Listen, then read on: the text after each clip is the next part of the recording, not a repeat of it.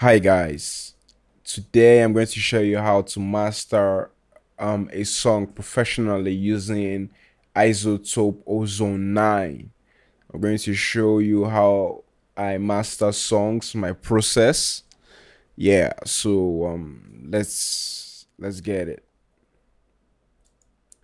So already loaded the song, you just drag and drop into Ozone 9, and this is how the interface is. You have your equalizer, your maximizer, and you can add plugins here if you like.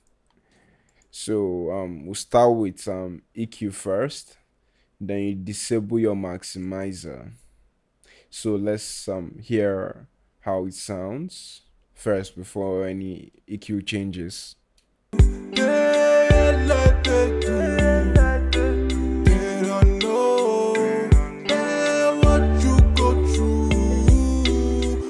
All right.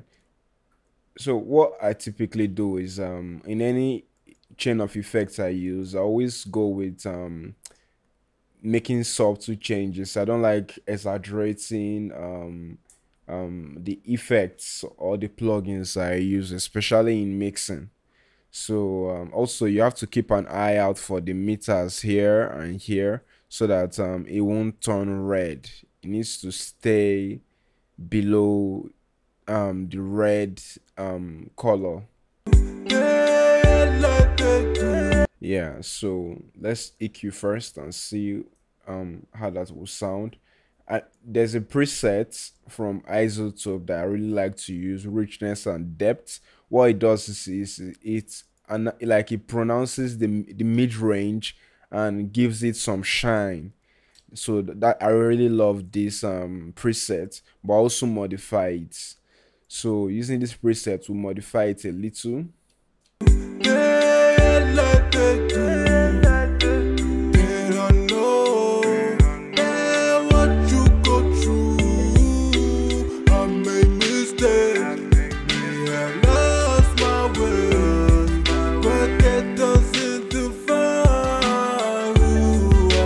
So if you can see, I took down the low mid range a little. Yeah, I felt it was exaggerated. The boost was exaggerated. Yeah, so at this point was a great was a great level, about 0.8 dB. I always advise my students, do not over exaggerate. If I do not even exaggerate frequencies at all, keep it as subtle as possible. That's why your mix needs to be great. When your mix is great, then you don't need to do any form of exaggerations while you're mastering. So mastering is just kind of like polishing your mix up before pushing it out to the world. So yeah, then I need to cut out a little bit of low end. So I'll just click this globe icon here and it shows me more details of the equalizer. So I'll just click on this, turn number 1 on, then click flat high pass.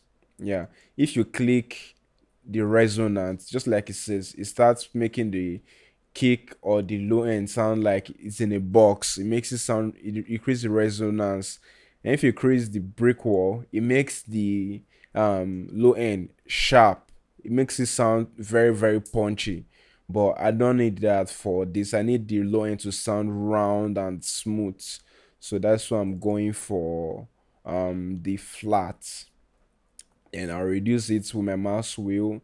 If you can use your mouse wheel. If you don't have a mouse wheel, you just come to your cue here and maybe type 6 or 4, then it adjusts it for you. But I think everybody should have a mouse wheel. Or if you have a mouse wheel, you can also click these buttons around this. You can take it in and out and it will adjust it for you. So I need something like this. Yeah, this is fine. I'll take it to about, let's say about 40 hertz is a good start. You see the numbers here coming up. About 40 hertz is a good start. So let's hear it at 40 hertz and see how it sounds.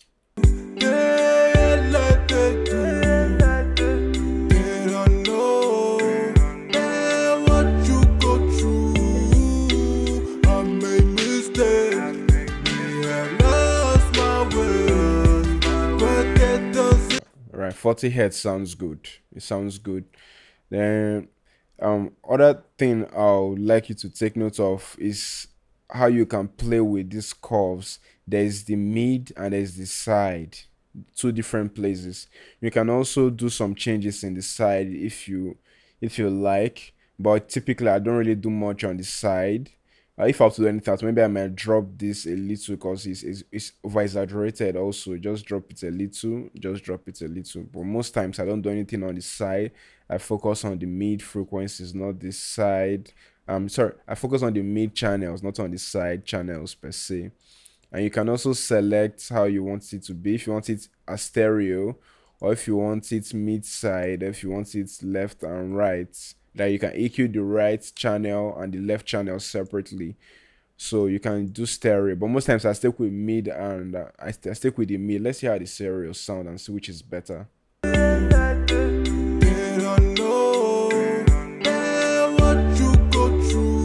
Let's compare with the mid.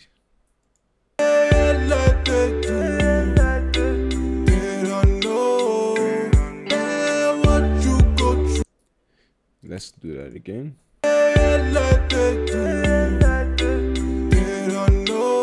Not much difference, but the mid sounds like it has a little bit more detail, especially in the low mid frequencies and the high mid frequencies. That is around, let's say, 500 hertz to like 800 hertz. It sounds like it has a little bit more detail there, so I'll just stick with the mid side.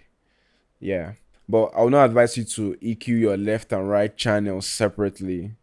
You can stick with mid side or the stereo, but do not EQ your left and right channels separately, because if you come here, this is left, you come here, this is right. So just stick with your stereo or your mid side, but I'm going with mid side for this master.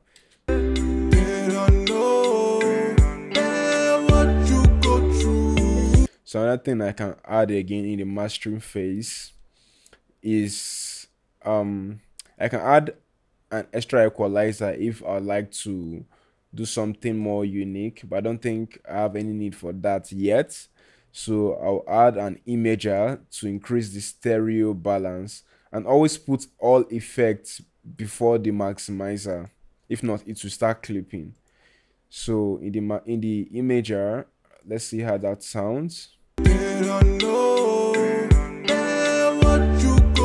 So you can always start, if you're a newbie to this, you can always start with presets, then you modify it. The presets in IZOTOPE are really great. So let's say I want some more depth, multiband depth. Let's see how that sounds. But I think I may prefer the width, but let's see how depth sounds.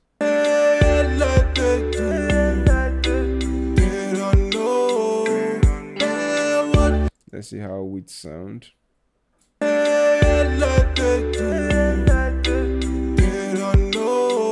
You know, since the artist is trying to go for a more ambient feel with the way his vocals are and the way the theme of the song is, I'll go with width, so to make it sound more spacious.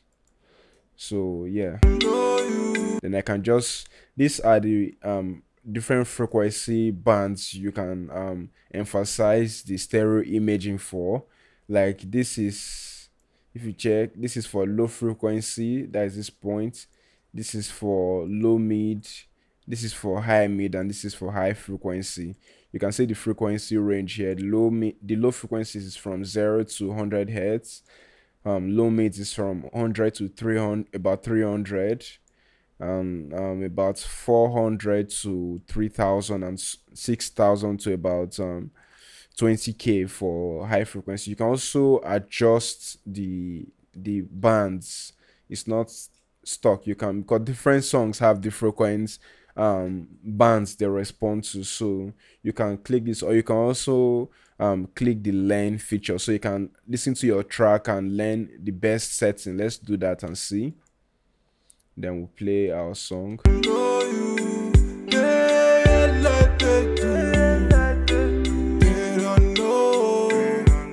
So you see it has automatically adjusted our frequency for us, giving us more room in the low mid frequencies. Yeah, so let's modify it a little. Let's give it more space in the high mid by increasing the stereo image in there, and also with the high frequency, just a little boost will be fine. Yeah, then we'll leave the low mids. We'll leave the thing with low frequencies, the more mono it sounds, the cleaner it comes out of the speakers. So I don't need my low end or my bass to sound too stereo. If not, it will take up a lot of the headroom while I'm trying to boost the loudness. You can see it's turning red here. It's no longer turning red again. Assuming I put it after the maximizer, it will turn red. So everything has to be before the maximizer.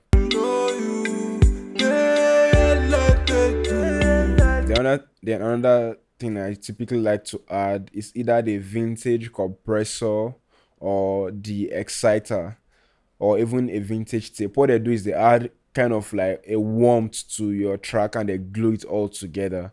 So let me add a vintage tape. Like I said, the presets are amazing, so I'll just start with presets. Let me go for clean 15 and listen.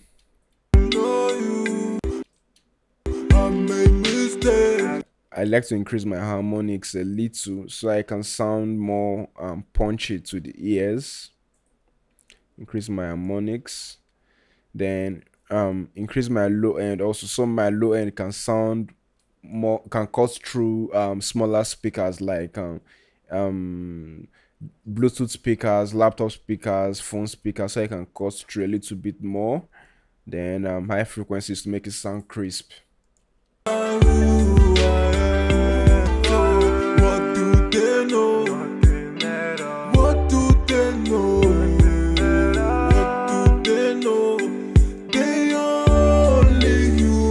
So something I really love about the IZOTOPE Ozone 9 is that they added master rebalance. This is an amazing feature because sometimes when an artist brings a beat to a studio, you may not have the project files. So what this master rebalance kind of does is it gives you a little bit of control over the frequency of the recorded file to master. Now I can reduce the vocals, I can reduce the bass, and I can reduce the drums. Let's try and reduce the vocals and see how it will sound.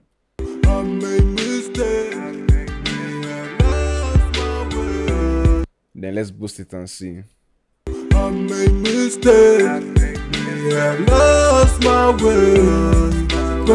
So this can save you time instead of going back to your mixing software and trying to get the vocals to come up or come down a little. So this can save you time, but I like the vocals where it is. I just double click and put 0 and it will take it back to normal. Then you can the bars, but you can only pick one at a time. You can modify the 3 at once. Let's increase the bars and see how it sound. I made mistakes. See how the bass is more emphasized. Let's tone it down and see. I made mistakes.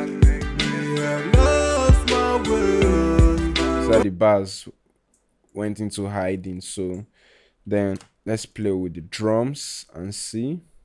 I made mistakes. See the drums now. We can make the drums more punchy. Let me make it more punchy. Let me leave it at, let's say, 2 dB and see. I made mistakes. I lost my way, but that doesn't define who I am. So what do they know?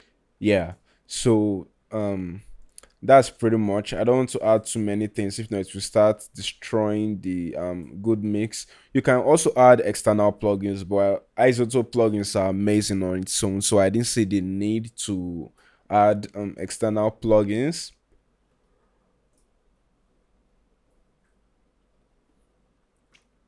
So now I can come to the maximizer and turn it on and try to boost it a little. And this is where a lot of people get it wrong. They just think mastering is about increasing the loudness and that's it. No, you have to go through some corrections, some modifications, some enhancements so as to sound really pleasant. You understand? The master is not just a louder mix. No, the master is a polished mix.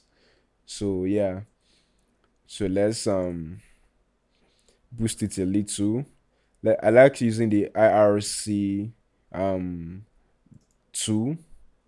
It can go up to 4, but then again, know that the higher you go, the more CPU power it consumes. But my system, my PC can handle it all. But I just love the way the IRC2 sounds. So we'll listen.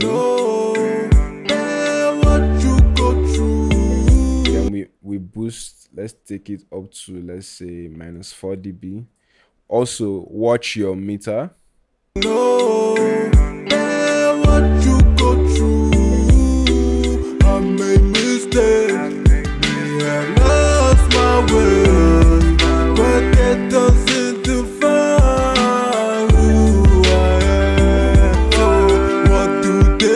Yes, so that seems loud enough. Then I'll take the ceiling down.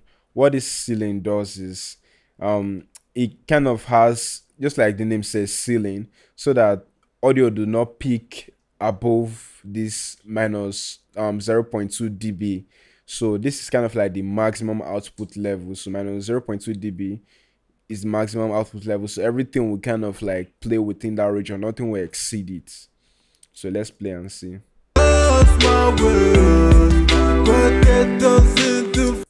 And you can also learn the threshold. Like you can listen to your track and learn what the threshold of your track is. Let's go.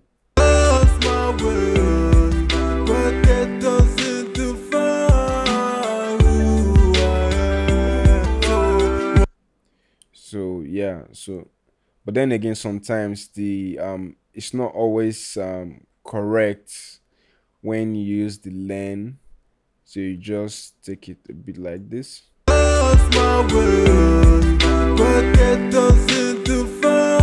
Then the character is how punchy you want the master to sound. Let's just reduce the character a bit. It's basically how he attacks it, how he releases it. It's basically kind of like attack and release. That's just really what this character is. What do they know? What do they know? What do they know? They only humans. Yeah, so that's how to master a song in IZOTOPE 9. The chain is Equalizer, Imager, Vintage Tape, Master Rebalance, and Maximizer. But then again, this varies depending on the song and what the artist is trying to achieve, or what the producer is trying to achieve. So yeah, so this is my process in IZOTOPE 9. My process is quite different when I'm mastering in Cubase or FL Studio, but this is my process in IZOTOPE 9. It's your boy Sir Classy. Cheers.